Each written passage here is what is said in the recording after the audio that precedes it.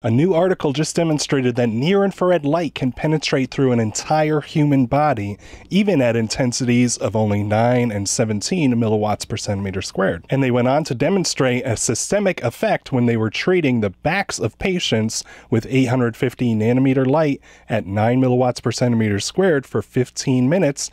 They showed an improvement in eye health. So we can see here the title is Longer Wavelengths in Sunlight Pass Through the Human Body and Have a Systemic Impact which Improves Vision. Now this article actually has a lot going on for it. It actually studies 5 different things. It studied sunlight through an entire human body. It studied 850 nanometer LED light through the entire human body. They studied broad spectrum and 850 nanometer light through a human hand. And they studied visible and near-infrared light through clothing, and they studied the systemic effect of treating a human back with 850 nanometer LEDs to improve eye health. So this article is actually like 5 different studies in one. And if you follow this kind of thing, you might have seen Dr. Roger Schultz recently did a video on this exact same article. So if you want to hear it from a triple board certified doctor, then you can go over to check it out on that channel. Otherwise, you can hear my thoughts as an engineer that sells LED products. But I do have a couple notes and criticisms for Dr. Schultz on what he presented in his video that we'll go over now. And I'm sure Dr. Schultz doesn't mind because real science invites criticism, whereas pseudoscience sees criticism as an attack. So as you know, myself and Gembered often receive some of the most criticism in the entire industry, and we also dish out some of the most criticism in the industry, which just means we're following the scientific process. So here's the part that I saw was a little bit off. That the amount of energy in these longer wavelengths start to increase and get longer and longer and peak right about 850 nanometers. So I saw the area that he circled on the graph was not really corresponding to the peak. It looked like the real peak was a little bit to the left of what he circled. So I thought it was kind of odd that he would be circling something that's clearly not the peak when the real peak was a little bit to the left of 850. So I thought that was odd. So I wanted to zoom in. You can read this whole study completely for free, so you don't have to take it from me. You don't have to take it from Dr. Roger. I'm just giving you my own viewpoint as an engineer. And as an engineer, you know, I'm pretty good at interpreting graphs. So here's the full-scale graph from the study. And it's pretty clear that around 800 nanometers is the peak of penetration, and maybe a little bit to the right of there, maybe 805, maybe 810, but clearly the peak. And once you get into the middle of that range between 800 and 900, there is a little bit of a dip downward. So it seems like the peak penetration was even around 800, a little bit more, maybe 810. So I zoomed in even closer, and I didn't add any lines of my own yet. These are still just the natural grid lines that are part of the original graph. But you can see very clearly the peak was around 800 nanometers, a little bit to the right of 800 nanometers, and it drops down a little bit once you get into the middle of the range, 850 to 900. So now when I draw in the 850 line, it corresponds to that low point in the penetration diagram. So it's actually a relative lower point when it's pretty clear that around 800 is the peak. So the study itself directly says this results in a peak in a region of 800 nanometers to approximately 870 nanometers. So again, that whole range has the best penetration. Again, I'm kind of nitpicking of the highs and the lows, but it's very clear, you know, we just want to be more precise with how we relay this information. It's clearly not 850 is the absolute peak. The best peak was around 810 or 805.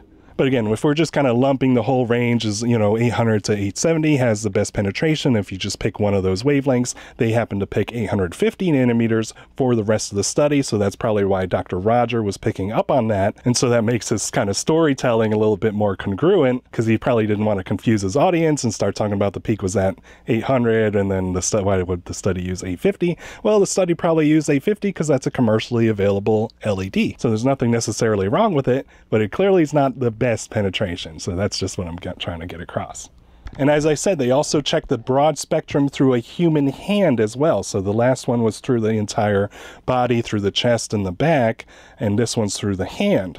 And so this graph through the human hand, it's very clear the peak is around 800, smack dab right at 800. So the best penetration, according to these measurements, are right around 800. And so we see a direct quote from the study saying, water absorption is a key contributor to the gradual decline seen from around 820 nanometers onward. So again, they're confirming about 800 to 820 is probably the best penetration, and then the penetration declines after that because there's more water absorption. So I have one more nitpick for Dr. Roger. Again, it's just to expand on some of these ideas, explain some more mechanisms, and give an additional perspective. Estimate that a very small amount of light can get through the human body, and that type of infrared light is going to be absorbed by many different absorbers, but specifically what we believe is proteins and electron transport chains in the mitochondria. So we know this statement is also not entirely correct. Most of the absorption will be occurring from water. So even though we know the water absorption coefficient is quite low in the 800s, it's not zero. And because the water molecules make up the majority of our molecules in our body, so just based on probabilities and percentages, most of the photons will be absorbed by water and not by proteins and electron transport chains. So again, that's the most popular mechanism for photobiomodulation, is upregulating that cytochrome C oxidase with direct photon absorption and photochemical effects of knocking off a nitric oxide. And so that's why it's easy to get that confused and assume that the photons are little homing missiles that are going directly towards mitochondria and electron transport chain when they probably don't take up much volume in the body. So Dr. Schultz did a good job of explaining the free-floating mitochondria in the blood, and that helps explain some of the systemic effects of red light therapy. So it's also important to note that water absorption plays an important role in photobiology. So as I mentioned, this study had a very interesting goal. It was measuring the amount of light coming through the thorax. So it was coming light through the back and through the chest. So in one experiment, they had sunlight, and they estimated about 17 milliwatts per centimeter squared in the 850 nanometer range. And the sunlight coming through the chest was 0.0056 milliwatts per centimeter squared. So again, just a trace amount. Is probably not therapeutically relevant, but it is a fun fact that it can go all the way through the body. Then they did another test with an LED panel with 9.18 milliwatts per centimeter squared on the back, and they found 0.000034 milliwatts per centimeter squared on average was coming through the chest. And the amazing thing is that they chose these relatively low intensities to demonstrate the penetration through the entire body, because penetration is primarily a result of the wavelengths interacting with tissue and not so much based on intensity. So it's interesting that they're choosing these low intensities, single digit, double digit, and you're getting very good penetration. And then as an interesting twist, they did a study on the systemic or abscopal effects of red light therapy, basically meaning that you treat one part of the body to benefit a different part of the body. So in this case, they use an LED panel on the back to improve color vision. And so they used about the same intensity, 9 milliwatts per centimeter squared, for 15 minutes to get that benefit. So again, it's all about these low intensities and adequate exposure times to turn on those systemic switches